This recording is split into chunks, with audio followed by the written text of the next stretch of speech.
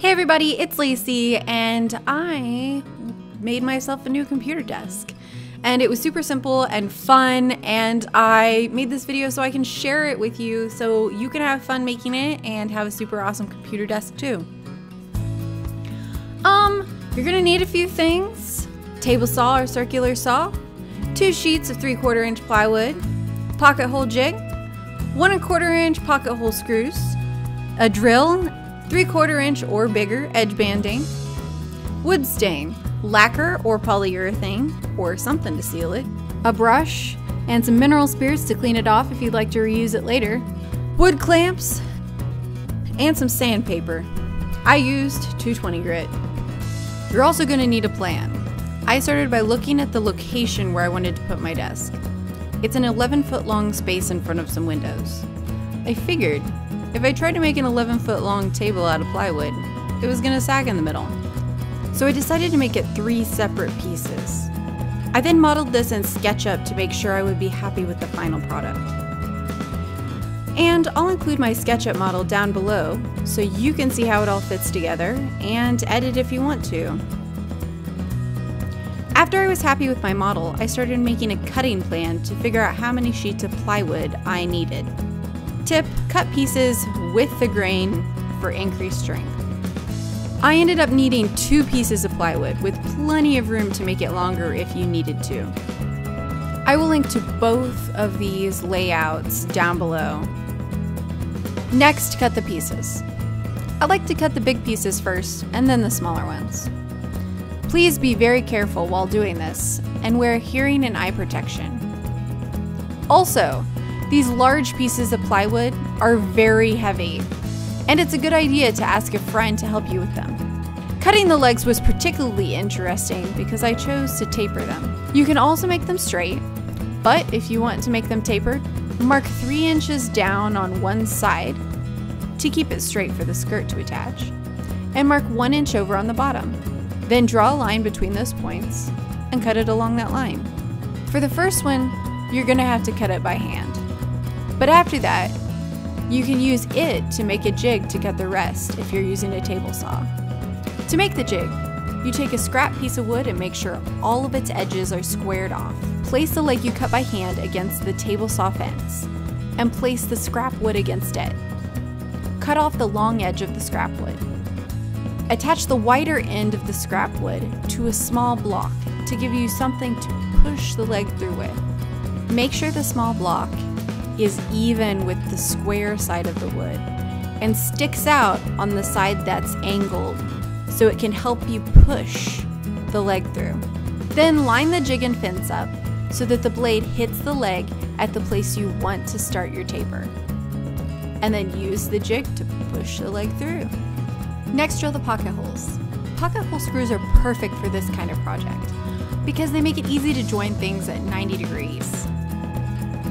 I suggest marking where you want them ahead of time with a pencil, but there's no need to be exact. You just want them around 6 to 8 inches apart, with one really close to both ends. You should also choose to put your pocket holes where they can be hidden. My pocket holes will only be visible on the insides of the legs and the insides of the screws. For the legs, drill pocket holes on the narrower piece toward the flat side and at the top edge. Make sure you make half of the legs have the taper on the left and half of the legs have the taper on the right, so they mirror each other on the table. And for the skirts, drill holes along the top and on the 2 ends. Sand everything. You don't want any splinters. I used a hand sander with 220 grit paper. It makes the wood feel really nice and smooth. It also helps to clean off any dirt or pencil marks that may be left over. Now we attach the edge banding. This is how you hide the ugly edges of the plywood. Using a standard iron with no water in it, because steam would cause the wood to swell, and that would be bad. Iron slowly and press firmly. You're melting the glue on the back to make it stick. Then run a scrap bit of wood over it to make sure it's pressed down really well. Once it cools, use your fingers to gently make sure it's holding well, especially at the ends. Trim off the excess with a utility knife And be super careful doing it. Please don't cut yourself, I'll pass out. Now it's time to make it gorgeous. Stir up your stain and smear it all over. I'm using some disposable shop rags, but you can use a brush or a cloth. Make sure to fill in all the grooves. I like to leave it sit for a couple minutes before wiping off the excess with a clean rag. Oh, and I highly recommend you wear gloves. They call it stain for a reason. Time to lacquer. I've had trouble with brushing lacquer, leaving some brush strokes in my stain in the past. So this time I tried something a little different. I bought 2 cans of spray shellac and sprayed all the pieces with a single coat, so that it would hopefully create a protective seal over the stain. It worked. I came back later and brushed on 2 more coats of lacquer, and there were no brush strokes. Next, we're gonna put it all together. Start by assembling the legs. Clamp the 2 leg pieces down to a work surface, and then put the pocket hole screws in to secure them together.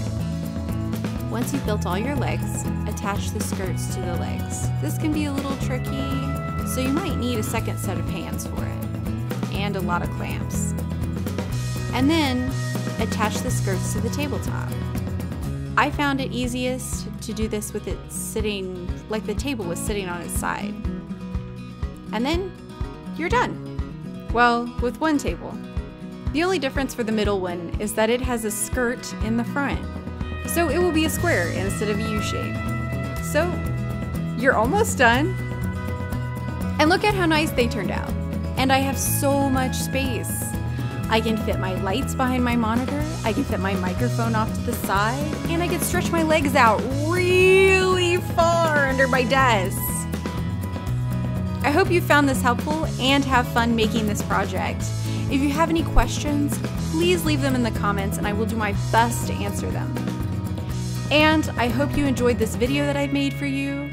Please join your fellow video enjoyers in subscribing so that you can see all my videos as soon as they come out. And please hit that thumbs up button to let me know you liked it. And always remember, you're special and amazing, and thanks for being you. Bye!